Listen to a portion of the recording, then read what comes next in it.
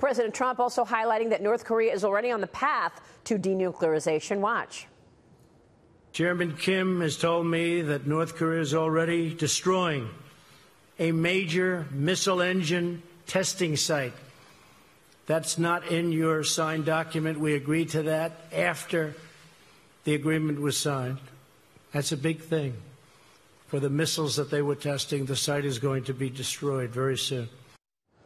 Let's talk more about that destroyed testing site here now. Joining the conversation is Paul Bonicelli. He is a former Bush 43 State Department official, and Colonel Jay Voorhees, a former Army commander in Iraq and Afghanistan. Good to see you both, gentlemen. Thanks very much for joining us. Paul, what's your take on that? We just heard the president talk about this destruction of a testing site. Do you believe North Korea? No, and we shouldn't believe them. We should believe that Kim Jong Un is afraid, he's concerned, he's doing everything he can to deal with a different kind of president than his father or grandfather ever had to deal with. And by saying this, I'm very optimistic and I'm very congratulatory toward the president for what he's done. But I think I'm just like the president and his advisors. There's a long way to go here. Kim Jong Un doesn't want to do any of the things that he's doing.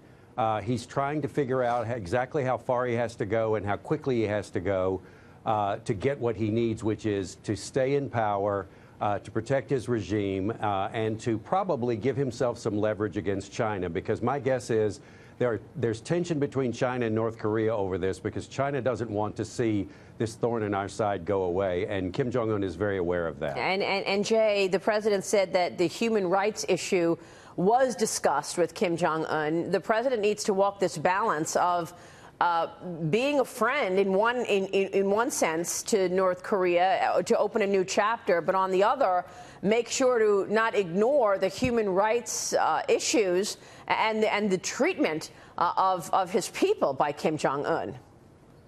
Yeah, I totally agree, and I agree with Paul's analysis as well, but have to back up. This is a hugely historic event that we've seen today, and just the fact that Kim Jong Un is coming to the table and offering to explore avenues to move forward is a good thing. But we have to be very cautious because of exactly what you're talking about, Maria. There are so many other issues associated with North Korea, their history, their brutal regime, and we need to take careful consideration of them all. A great step forward, and I think that's undeniable on any front, whether you're left or right. And at least for a moment, I think as Americans, we need to come together and say that, you know, we're not going to war. We're looking at that diplomatic instrument of power and applying it the right way. But there's a long way to go, Maria.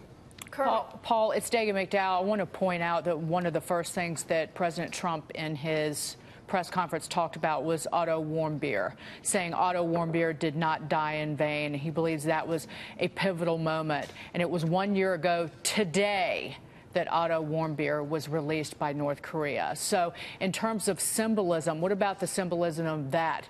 I know that people on the right and the left, at least following the conversation on social media last night, even ardent supporters of President Trump were somewhat bothered by the appearance of the American flag standing right alongside the flag of North Korea. Well, I understand people's concern, but, you know, the most important thing here, and Gordon Chang is with you, and I admire him so much. In fact, I listen to him before I start talking about these things. But I don't think the president loses any leverage by a meeting with Kim Jong Un, the flags together, the photo ops, because everyone knows he's a different president. There's no chance that he's going to cave. There's no chance that he's going to walk away with less than what he said he wanted. And he's got surrounding him these folks like Pompeo and Bolton and Kelly and others, which are exactly opposite of the people who've been in charge at the second and third tiers under our previous presidents. Yeah. So Otto Warmbier, the remains of our soldiers, all of these things are going to be dealt with in the right way. But the president knows until North Korea is not a nuclear threat to us, those things wouldn't change anyway. So he's got his cart behind the horse like it should be. Yeah, that's an important point. Colonel Voorhees, let me ask you this, because a comment from the president during that news conference is raising some eyebrows this morning as he talked about the future of America's military presence in South Korea. Watch this. I want to get our soldiers out. I want to bring our soldiers back home. We have right now 32,000 soldiers in South Korea, and I'd like to be able to bring them back home, but that's not part of the equation right now. At some point, I hope it will be, but not right now. We will be stopping the war games. which will save us a tremendous amount of money, unless and until we see that the future negotiation is not going along like it should. Stopping the war games, Colonel, is this a good idea? Will our allies be on board with this? Gordon Chang just made the point that readiness is so critical. If we stop the war games, will we be ready in the event of a necessity to use it?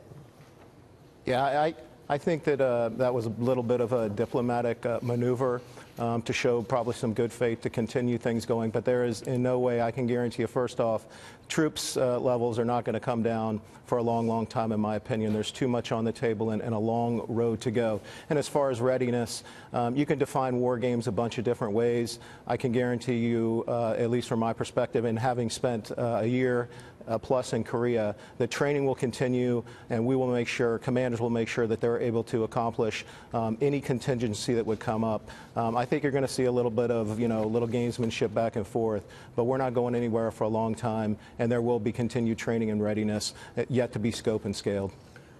And yeah, go ahead. Paul, this is Lindsay Bell. Just a quick question on, it seemed like this summit really was heavy on the PR and light on the concrete details about denuclearization in the North Korea peninsula. How did you feel about how the summit went and what the outcome is going to be in the next steps going forward? Is this a win? Sure. I thought it went very well for the president. And you're right, there's a bigger element of PR than substance. But first of all, that's a Trump style. That's part of what he does. That's how he gets to the success that he's after. But secondly, we have to remember the PR that we just saw, the public relations, the congratulations that are due to him, came after all of the tough-minded military and sanctions-related actions that he took, as well as bombing Syria in front of the Russians and making them scurry away because the United States is going to bomb their allies. After he had dessert with the Chinese president and said, by the way, I just bombed Syria.